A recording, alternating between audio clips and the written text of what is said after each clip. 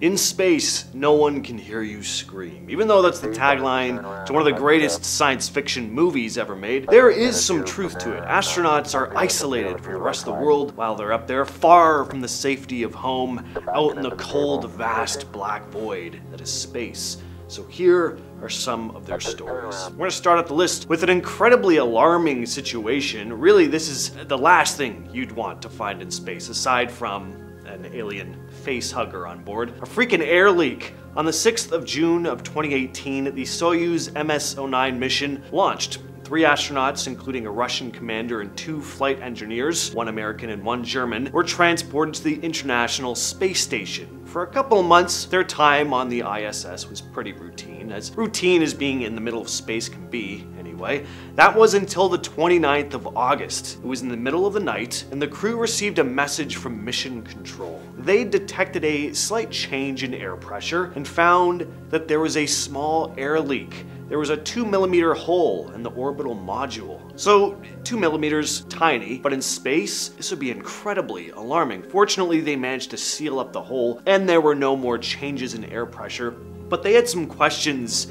as to how this hole got there in the first place, and it turns out something shady could have gone on. Apparently this hole had been hidden with a, quote, low-quality patch job, and had apparently been created with a drill. Russian officials became suspicious of NASA, accusing them of intentionally sabotaging the mission. There were even theories that one of the crew members themselves drilled the hole, as it was found to have been drilled from the inside. A Russian tabloid accused the American astronaut on board of creating the hole after she apparently had a failed romantic relationship with another member of the crew. Just really outlandish stuff. The whole thing was a complete mess, and we still don't know exactly what went on here. Next on the list we have the Space Snake. Story Musgrave is a retired NASA astronaut who's had more experience in space than most in the field. He also has 6 degrees, he's a physician, a mathematician. The man is incredibly experienced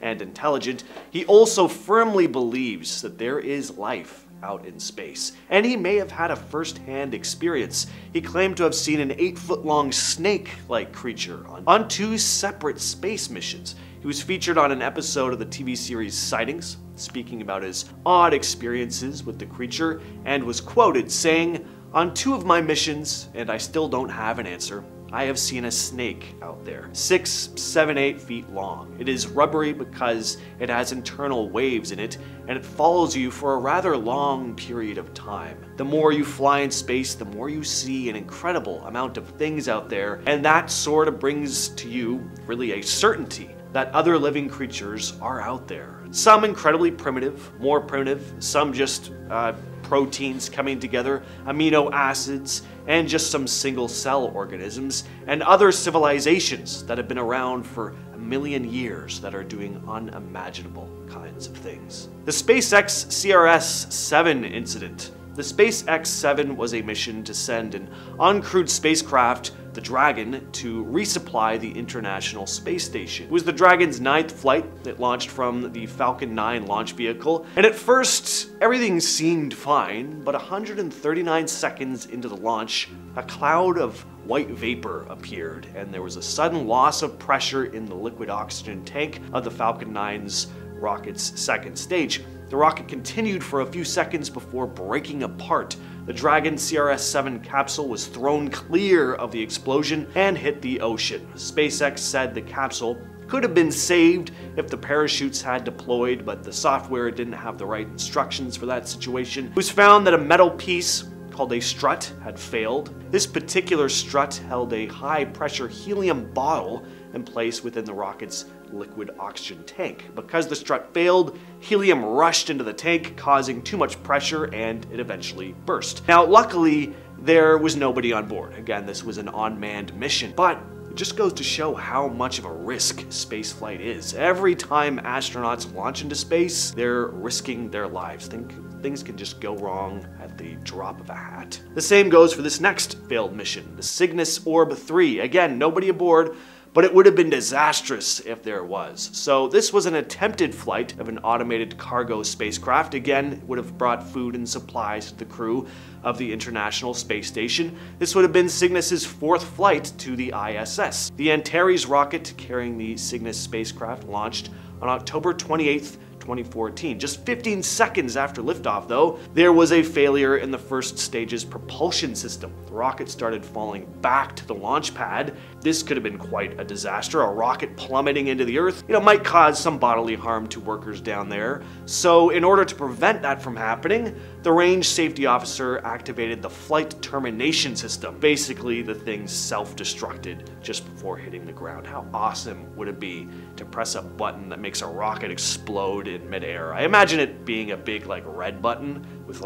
explode written on it, but it's probably a bit more sophisticated than that. This explosion was so intense though that it could be felt 20 miles away. Thankfully, no one was injured, but there was substantial damage to the launch pad. Next on the list, we have the Nauka thruster glitch. Nauka, or the Multi-Purpose Laboratory Module, is a module of the International Space Station. When it successfully docked on the station on July 29th of 2021, something kinda scary happened. Its thrusters started acting up, causing the entire station to rotate around. So the Nauka successfully docked with the ISS and everything seemed fine, but a few hours later, while the crew was preparing to open hatches, Nauka's onboard computers had a glitch. This caused the module to unexpectedly fire its thrusters, making the ISS suddenly rotate. Now, astronauts are trained to deal with stuff like this. They know that glitches can happen and things can go wrong, but just imagining being out in a rotating space station in the middle of the black void of space, that's a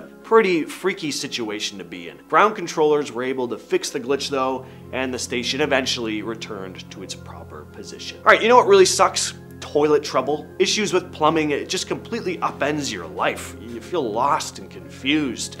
As bad as a broken toilet is here on Earth though, imagine being stuck up in space and realizing you have a busted crapper. That is a truly horrifying thing to discover. In 2021, astronauts departing from the ISS realized they were gonna have to head back to Earth without a toilet. The 4 astronauts had a 20-hour journey back to Earth in their SpaceX capsule, and they'd have to do their business in diapers the entire time. Oh, and this is the same crew that had to endure the whole thruster malfunction that had the entire space station rotating, by the way. Not the luckiest bunch here. By Earth standards, anyway. By astronaut standards, I guess they kind of are pretty lucky, because they made it to space and back without, dying. Next up, we have even more toilet trouble.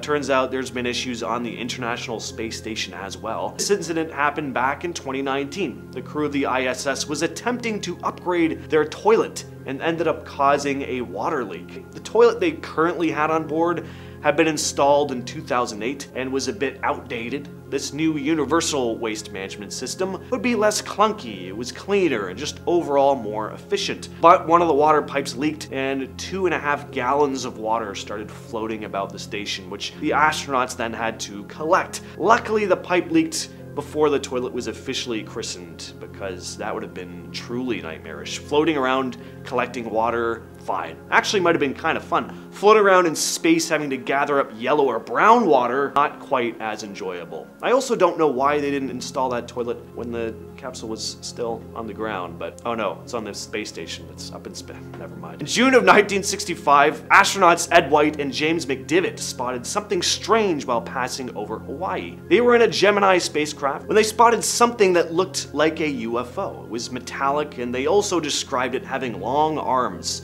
sticking out of it. McDivitt spotted the object while White was asleep. He grabbed a 16mm film camera to try and take footage of the object. White then woke up saying he spotted the thing as well. McDivitt contacted the capsule coordinator attempting to describe what they were seeing. In part of the transcript, McDivitt is quoted saying, "I just saw something else up here with me, but just as I was getting close enough to take a good picture, the sun got in the way and I lost it." He went on to say, "It had big arms sticking out of it, it looked like. I only had it for just a minute. I got a couple of pictures with a movie camera and one with the Hasselblad, but I was in free drift. Before I could get the control back, I drifted and lost it. Now this one needs to be taken with a grain of salt, or a lot of grains. It's a Reddit post made by a now deleted user attempting to stay anonymous. They claim to be an ex-astronaut who experienced something strange while on a mission, and I just think this is a spooky story, real or not. They write, "I can't disclose my identity, but let's just say I've been around the celestial block a few times. It was a routine spacewalk checking the exterior of the ISS. Everything was humming along when I noticed this faint glow just beyond the Earth's horizon. At first I thought it was the sun playing tricks, but this was different. It was a subtle shimmer, almost mirage-like. I radioed Houston to check if there were any anomalies, but they said all systems were normal. It was just strange, a gentle, pulsating light, and not blinding, but kind of hypnotic. As I reached out to grab a handrail, I felt a strange, static charge. That's when things got downright eerie. I saw these tiny, luminous particles dancing around me, forming intricate patterns. Suddenly, the particles converged into this figure, humanoid in shape, but made of pure light. It just hovered there, staring at me. No facial features, just a luminous silhouette. The next thing I knew, the figure disappeared into those shimmering particles and floated away. I radioed Houston, but they couldn't pick up anything unusual on their end. I finished the spacewalk, returned to the station, and went about my duties like nothing happened. But every time I look down at Earth, I can't shake the feeling that there's something out there, something beyond our understanding. Call it space-induced hallucination or whatever, but I swear that encounter was unlike anything I've ever experienced. And finally, we have the tale of the knocking. So in 2003, Chinese astronaut Yang Liwei was launched on his first mission up to the vast darkness of space. He was China's first man in space. He was sent up in a small craft all alone. Again, first time. Brave dude right here.